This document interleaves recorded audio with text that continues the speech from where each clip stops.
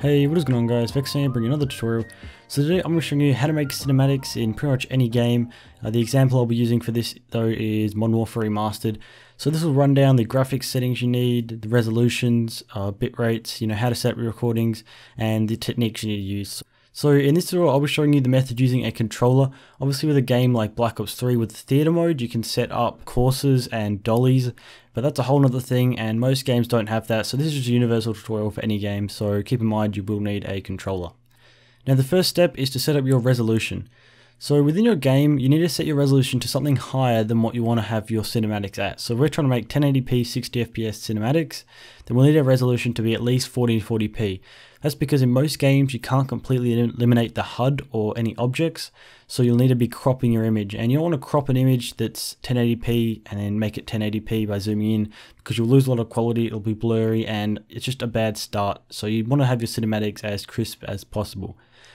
Now if you don't have a monitor that's more than 1080p and you want 1080p cinematics, then what you can do, at least if you have an NVIDIA graphics card, you can go into the NVIDIA control panel and you can enable resolution scaling, and that will allow you to run your games at a higher resolution than your monitor is, and then you can also record at that higher resolution. So that's just a quick tip if you don't actually have a monitor with a high resolution. Okay, so that's preparation. Now in the actual game.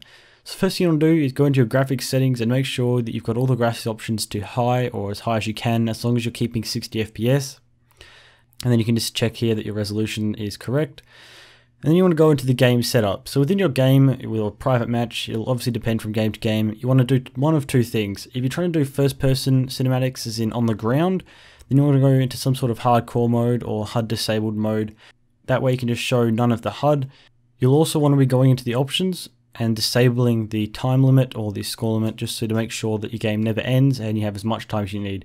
This isn't going to work well if you're going to be in a rush, and it is quite a lengthy process.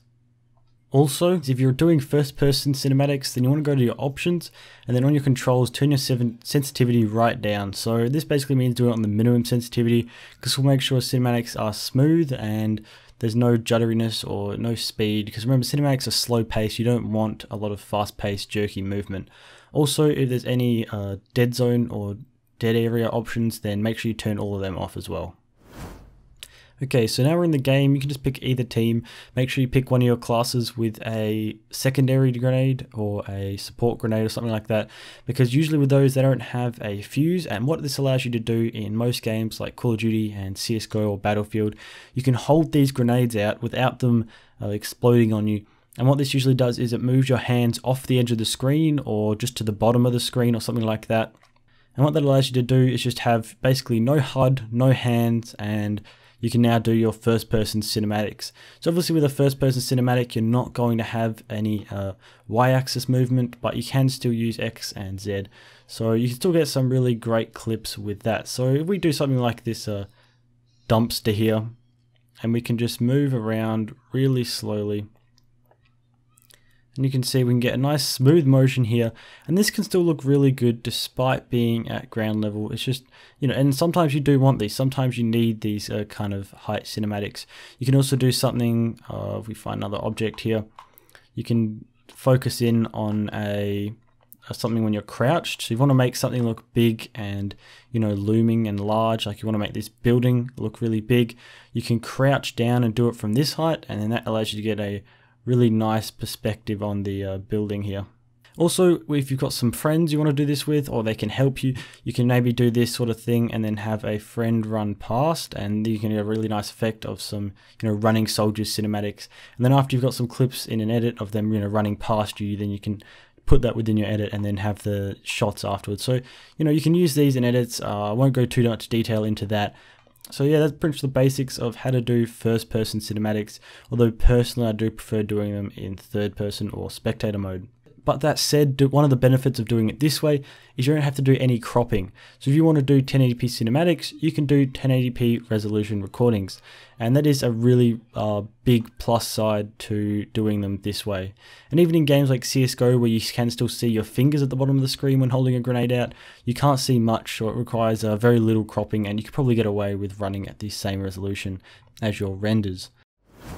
Now the other way to do these is with flying cinematics, or fly through cinematics, and this is done in the spectator mode. So for this you'll need to go to your game setup, go to your options, and then make sure that you've got your spectating mode enabled to free or third person or something like that.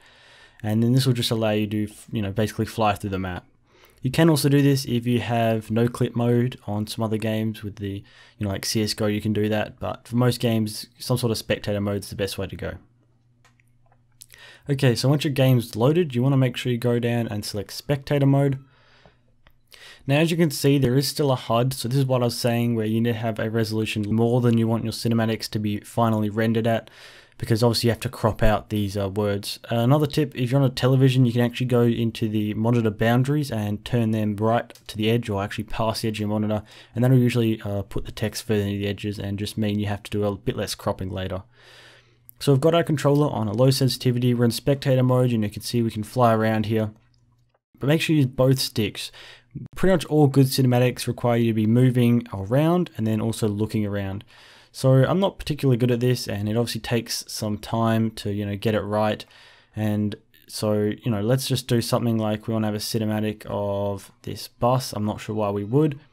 We might want to be moving to the left and then also moving around. So that's probably, you got to get it right. It takes several tries, and then what you can do is once you've done it, you can assess which ones your better ones and which ones you like, and just basically do maybe 5 or 6 and then just pick whichever one you personally like the best. So this is just a standard kind of rotating around an object cinematic. And remember also, if you think you've done it a bit too fast and you're rendering your edits in 30 FPS, you can always slow these down.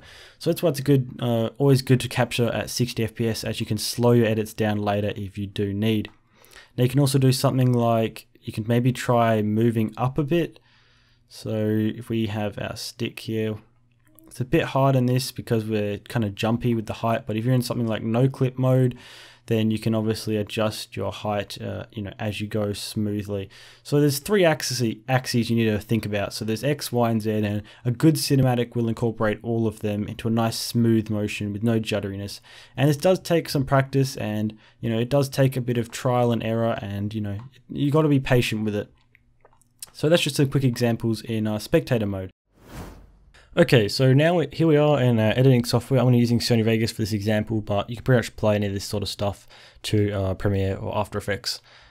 So if we bring up our folder here and we just drag in our footage, and then you want to click no. And actually, while that's loading, I'll go up and show you my properties. So because I recorded at 1440p and we're going to be cropping our footage a bit, I've made it 1920 by 1080. Now, if you're going to be doing slow motions, and in most edits you'll want 30 FPS, but since I'm not going to be doing that yet, I'm simply showing you how to render your cinematics, then you want 60. And then the other stuff you can pretty much just leave the same. So also make sure you disable motion blur, so just put that to disable resample. And then that's pretty much it for your project settings, and make sure you click no in that window that popped up earlier. Okay, so now this is our footage. We need to find some. So we've got some here, and then if we play this forward, okay, so we've got some there. It's not perfect, but you can go into that detail yourself, but this is basically a clip of me doing one. And then if we zoom in here, so as you can see, this is the third person, or the spectator mode, sorry, where you've got your spectating at the top and your controls here. So what we need to do right now is to zoom in. Now you can actually see that Vegas automatically crops this in. So right now this is actually downscaled, so we have more pixels here than the actual document is allowing. So don't think that you can actually lose quality when you zoom in. As long as you don't go too far, we won't, because we've actually got extra here. So what we want to do is, on your file, you want to click this button here, the pan crop button. And then with this box, what we can do is just drag this in until we see that the top and bottom of the box don't show any text. So if we do maybe there, and we can choose our arrow keys to move that up. And as you can see in the preview here, we don't have any text at the top or bottom. Now we can't be sure what resolution this is technically running at right now. It could be slightly less than 1080p, it could be slightly more. It's just not, you can't actually be sure the way Vegas scales your footage. but it should be good, and we're not losing too many pixels, and you know, we can trust it. As long as you're not zooming in super far, you won't have any problems, and most people won't notice anyway, especially at an edit with a lot of effects on it. So yeah, now basically all you have to do is render it, and make sure you do in 1080p and 60 FPS. And yeah, that's pretty much it for this tutorial. So hopefully this helped you guys. Remember to leave a like if it did, or any comments down below. That's always really appreciated. Any questions you have, just ask me, and I'll try and get back to you. I don't always get back to you, so as usual, if you see someone with a problem or a question that you know the answer to, please help them out. That's always really appreciated. So yeah, thanks for watching, guys, and I'll see you in the next one. Bye.